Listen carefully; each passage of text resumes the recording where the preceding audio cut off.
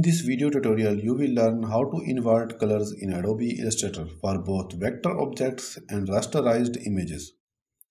But first, make sure you understand the difference between a vector object and a raster image.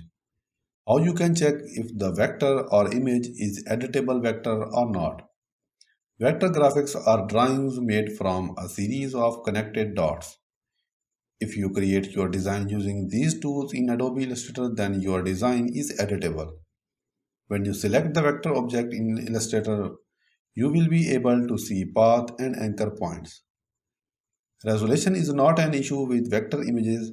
They do not lose their quality when resized, so they can be scaled to infinity. If you use a raster image when you select it, you will not see any path or anchor points. Only the bounding box around the image will appear. Raster files are composed of pixel-like images. Therefore, when you zoom into a rasterized image, you see individual pixels. So you can tell if the image is vector or raster by increasing the size. If the image becomes pixelated when zooming in, it is a raster image. Now, if the vector is editable and you want to invert the color of the whole vector graphic, select the object using the selection tool located in the left side toolbar. If the object is grouped, right-click on the object and from the right-click drop-down menu, select Ungroup. Using the Direct Selection tool, select the part you want to invert the color. Now the quick way is simply select the object and go to Edit menu, Edit Colors and Invert Colors. As you can see, we can select a specific part of the vector object and change the color from the Color panel. Go to the Color panel located on the right side toolbar. If you can't find it here, go to the Window menu and select Color. From the Color panel, open the Hidden menu by clicking on this hamburger icon and select Invert. The benefit of using this Color panel is you can also adjust the color slider to change it to any other color you want. For example, let's invert the color of these back to the original. Further, ungroup the object if these are grouped and select the part. Click on this Hidden menu and select Invert. If you don't want to invert the color back to the original, you can adjust the color slider to change it to other colors you want. Unlike vector images, the color of a rasterized image can only be inverted in one way. However, before you invert the color, ensure that the rasterized image is embedded and not linked. If you want to invert the color of a rasterized image, you need to embed it first. The quick way to embed an image is through the Quick Action panel. Select the image you want to embed. Go to the Quick Action panel in the right toolbar and select Embed. After embedding the image, now we can proceed to invert the color.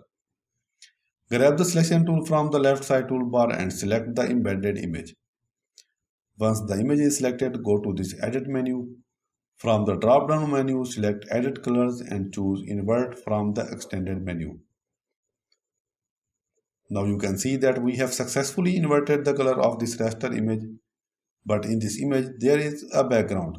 Why is that? Because it inverted the background from the rasterized image as well. When inverting the color of a rasterized image, the entire image including the background will be changed. Now if you ever want to revert it back to its original state, again go to Overhead toolbar and open the Edit menu. From the drop-down menu, select Edit Colors and choose Invert from the extended menu. Actually, it works the same way for real images. It inverts the whole image including the background. For example, if I place this image into my document, and this is how it looks after I select Invert Colors. So the conclusion is you can invert the color of both vector and raster images using the Edit menu. The only difference is if you have a vector object, you can easily edit the color later. And you have the flexibility to invert part of the image instead of the whole image. So I hope this video has helped you to learn how to invert colors of an image in Adobe Illustrator.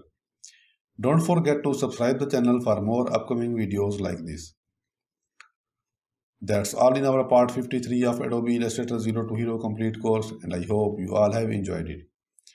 Please subscribe if you want to master in Adobe Illustrator. By the way, if you have not seen our earlier videos, please take a look. This course is especially designed for those who are brand new to Adobe Illustrator. It covers everything in full detail. Link is given in the description and first comment.